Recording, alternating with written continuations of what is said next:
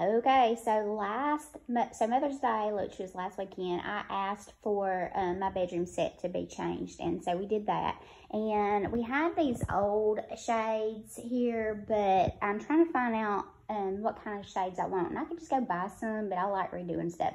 So me and my friend were in Five Below, and I seen these outdoor lanterns like this. They got the handle. They were $5. And I'm going to say, because we did kind of like a bamboo theme in here, I'm going to see if these would be cute as a lampshade. So that's what we're going to do. Turn these lanterns into a lampshade. Now, if this doesn't work as a lampshade, it's still a really cute lantern, and it's $5.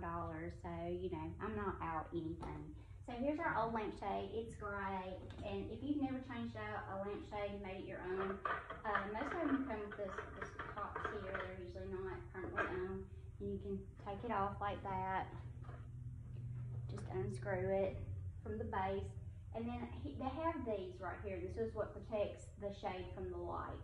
And so what you're going to do is, so they have these little, they're usually pushed in, so these were not, but you can raise these up. If they're pushed in, you might want to take a little something and pry them up, and then you be careful and you squeeze that together like that, and then they come off. Squeeze, squeeze. All right, so then we're going to take this. Now, I'm not going to take this hook part off yet until I know that I'm satisfied with this shade. Then I would remove this hook, and that would be easy to do with some pliers. So we're going to do that. So I'm just going to push this onto this, and it's bendable, so you're probably going to have to work it a little bit since this is a small shade. Whoops, I dropped it. Since this is a small shade, you're just going to pry it in there like this, okay? And you're going to hold it like this. So then you want to put this back on the light. And how you're going to do that is you're going to put it just like you got it back off. You're going to push it into the hole. I'm so sorry, I'm blocking the view. Alright, and you're going to just make sure that it's in there good before you release it. And then you can put your little metal pieces back on it. So there it is, and it should sit. And since this is a lantern and I turn this, it's going to sit on that metal. So that's perfect because it's not going to sit on the light. But there it is. And then you can screw your topper back on it. Like that. And, all right, so that's what it looks like. Now, I can add some burlap on the inside or some material on the inside if I wanted to. However, these are not as big as I would like them to be.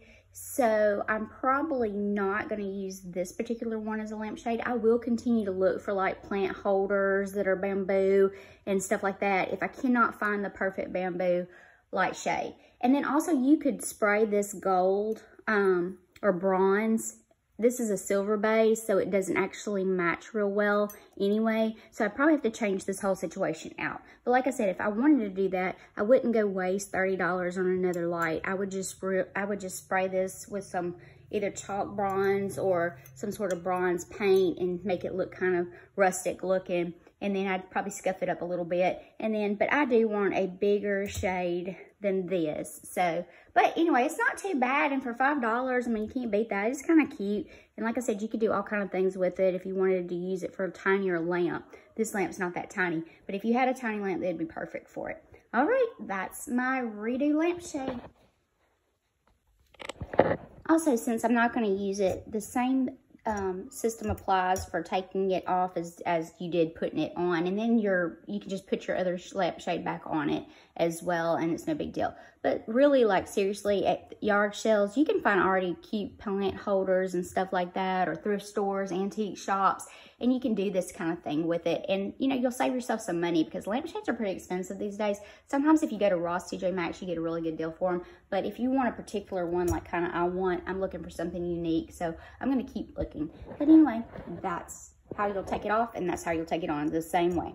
All right, have a great day.